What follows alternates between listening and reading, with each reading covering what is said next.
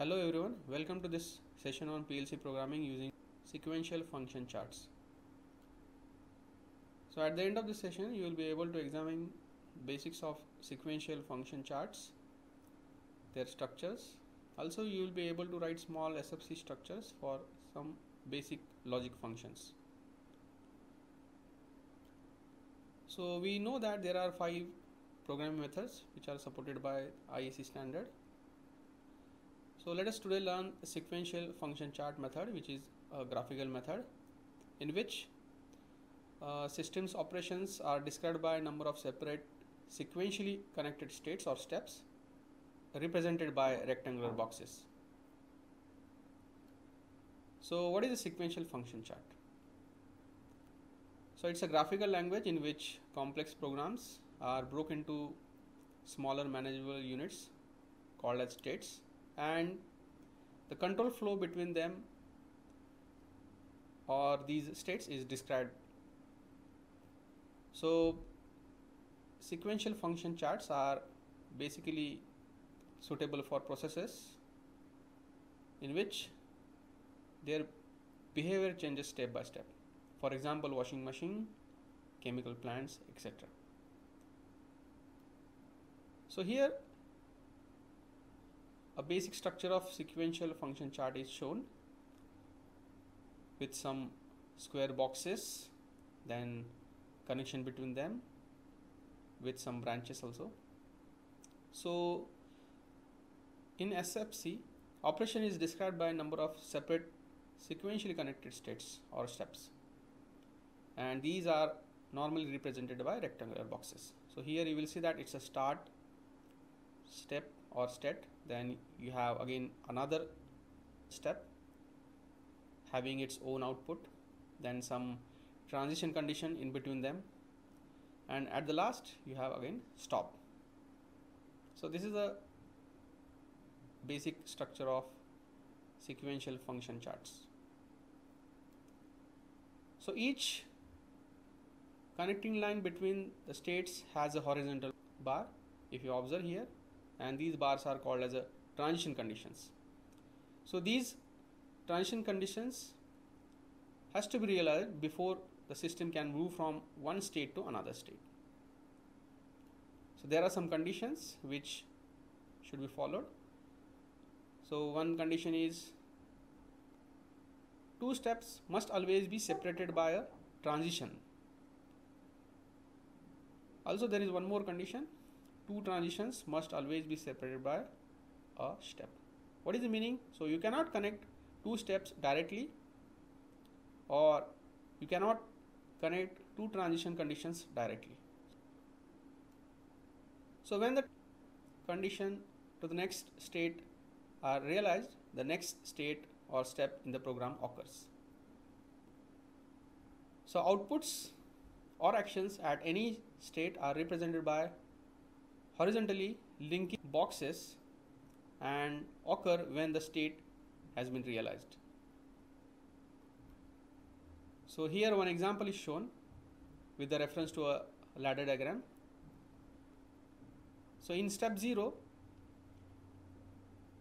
the function sequential function chart enters into step 0 if input 1 occurs. So when step 0 is realized, then and then only output 1 will occur. Again, to go to step 1, input 2 should be realized, and after step 1 is realized, output 2 occurs. So this is the function sequential function chart for this given ladder diagram, in which one switch IN1 is directly connected to output load, whereas this normally open switch is depend on output 1, and with one more switch in 2 in series again connected to output 2. Now let us understand some of the basics of this SFC structures. So in sequential function chart you will have a branching facility. So there are 2 types of branching facilities, selective and parallel. So let us understand what is selective branching. So selective branching allows for different states to be realized depending on the transfer condition that occurs. So here you will see that when output 0 occurs, your state can be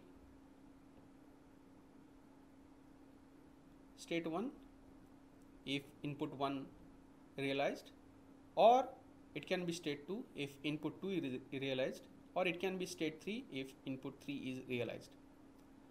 So state 1 occurs if the transfer condition IN occurs, but if input 2 then state 2, or if input 3 then state 3.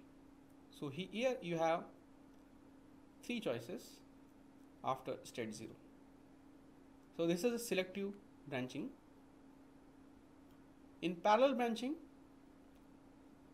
normally parallel branching is represented by a pair of horizontal lines, allows 2 or more different states to be realized and proceed simultaneously. So here, if output 0 occurs and if input 1 is realized, all the state 1, 2 and 3 simultaneously realized.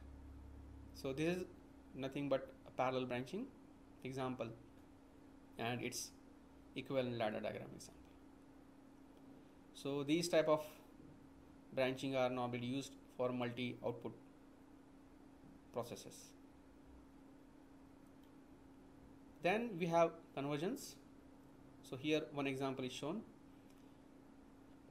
So if input 4 occurs, the sequence goes from state 2 to state 4, or from state 3 to state 4 if input 5 occurs. This is an example of convergence. Then there is one more conversion, which is simultaneous conversion, in which the sequence can go simultaneously from both state 2 and state 3 to state 4 if input 4 occurs. So these are few branching and convergence examples which are supported in sequential flowcharts. Now there are some outputs or actions you need to specify in sequential function charts. So what are the actions? So actions are represented by rectangular boxes attached to the state. Also these actions behavior can be given by using a ladder diagram or a functional block diagram or an instruction list or a structural text. So let us solve some examples. So let us draw a sequential function chart structure for this given ladder diagram, in which 3 switches and 2 outputs are shown. So output 1 occurs if input x1 is realized, whereas output 2 occurs if input 2 and input 3 realizes. So solution to this problem looks like this. Sequential function chart contains 2 states. So the output of first state is y1, whereas output of second state is y2, and the transition conditions are denoted with x1, and second transition condition is denoted by x2 and x3. So y1 will occur if x1 realizes state 1, and y2 will occur if state 2 is realized by x2 and x3 transition condition. Let us solve this second example. So let us draw a sequential function chart diagram for the following operation, in which a start switch starts the operation. So after which a tank is filled by opening a valve 1 until a level switch 1 is triggered. then the tank is drained by opening drain valve 2 until level switch 2 is triggered, and this sequence is repeated. So here if you observe, we have 3 transition conditions. One is for start switch, another is for level switch 1, and third one is for level switch 2.